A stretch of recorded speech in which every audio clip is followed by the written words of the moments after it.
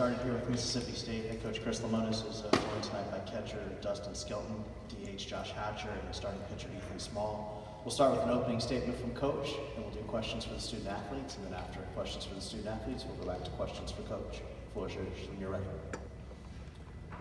Great start by Ethan. I just think in that atmosphere, that environment, really good team in the other dugout, to get a quality start from your starting pitcher is huge, especially managing the first inning. First inning got a little crazy, and Jake Mangum makes a great catch, but Ethan just keeps pounding the zone, and then he settled in. And really good day. Thought we had some great at-bats in those couple innings where we scored and being able to string some hits together, just good ABs together, which has been what we've done all year long. That's been one of the strengths of our team, and I thought we played well defensively.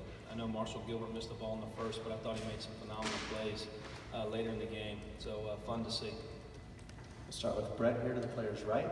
Ethan, just how good of a view did you get on that home run that Mangum saved at the wall, and what did you think when you saw it? Well, my neck almost snapped trying to turn around and watch it. So, no, it was a great catch, though. I wasn't sure how far it was going to go, and then when he made it, I was pretty fired up. Go ahead and get it here to Steve in the middle.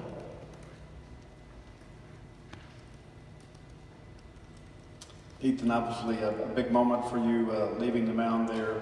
Final start at Duty Noble Field. What was going through your mind as you left the mound?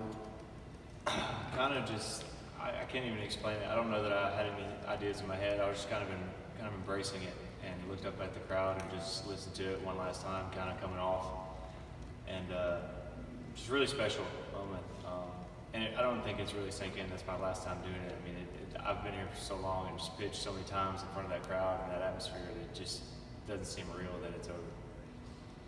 Go to Brian here, middle, second row. Ethan, just for me, watching you, it felt like this start you had to grind more than maybe any other start you've had this season. Just from a mental standpoint, how tough was tonight? Pretty tough.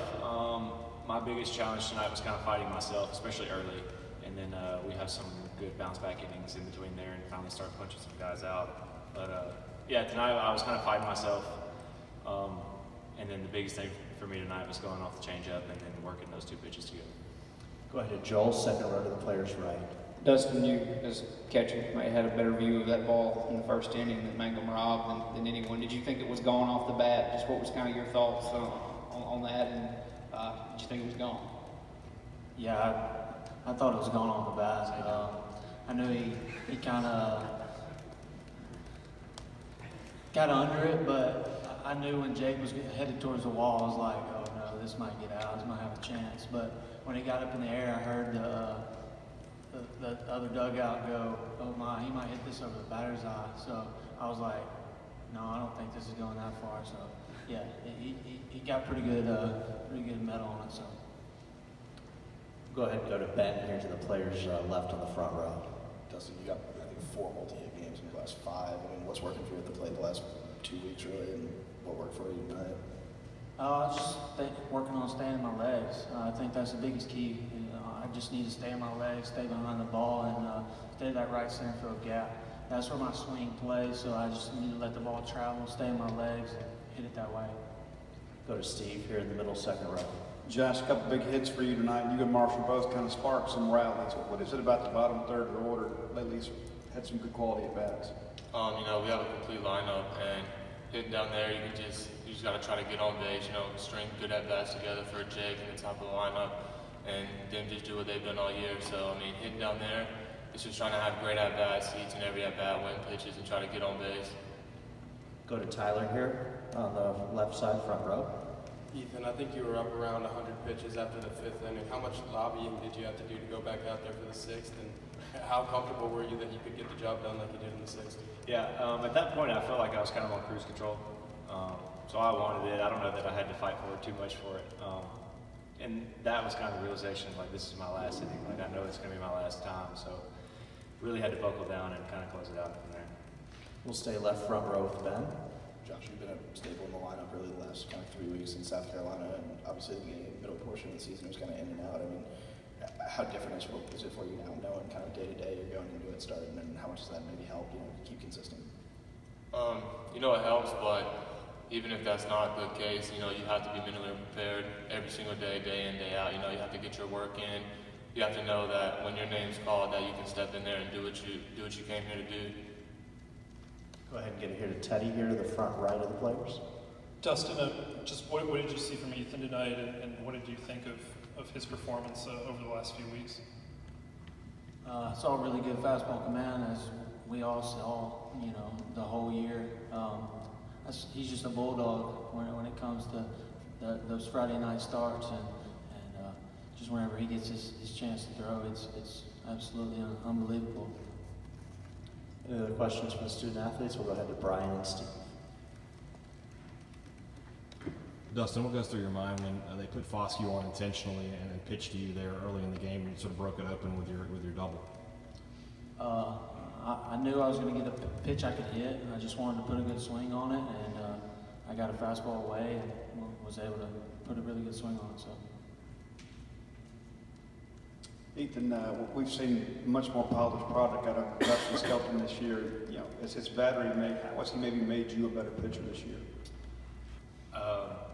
As far as like all the catchers I've ever pitched to, I think he's got to be the best receiver I've ever pitched to, and I'd say that not as because he's my teammate, because it's true, and like the dude steals more strikes than anybody I've ever seen, and I mean he's knocking the heck out of the ball, and you're seeing that on the field, and he's just probably the most improved guy on our team. I mean he's just really rounded out and a complete player now. Anything else for the student athletes before we let them go? All right, thanks, fellas. We'll see you tomorrow.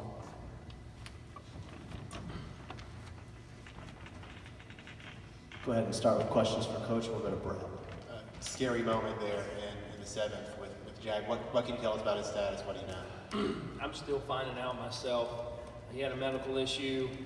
They say he's stable, and as soon as I leave here, I'll try to find him, touch base with him, and see how him and his family are doing. Go ahead and get it here to Steve in the middle. When he departs, you still got a ball game to play. I mean, how difficult is it to kind of get control of the dugout again and get those guys focused on the ball game? It was tough. I mean, it was tough. It was a tough, probably 5-10 minutes for our team, and just a group of guys that just that care a lot about each other. So when you see one go down like that, it was tough on everybody.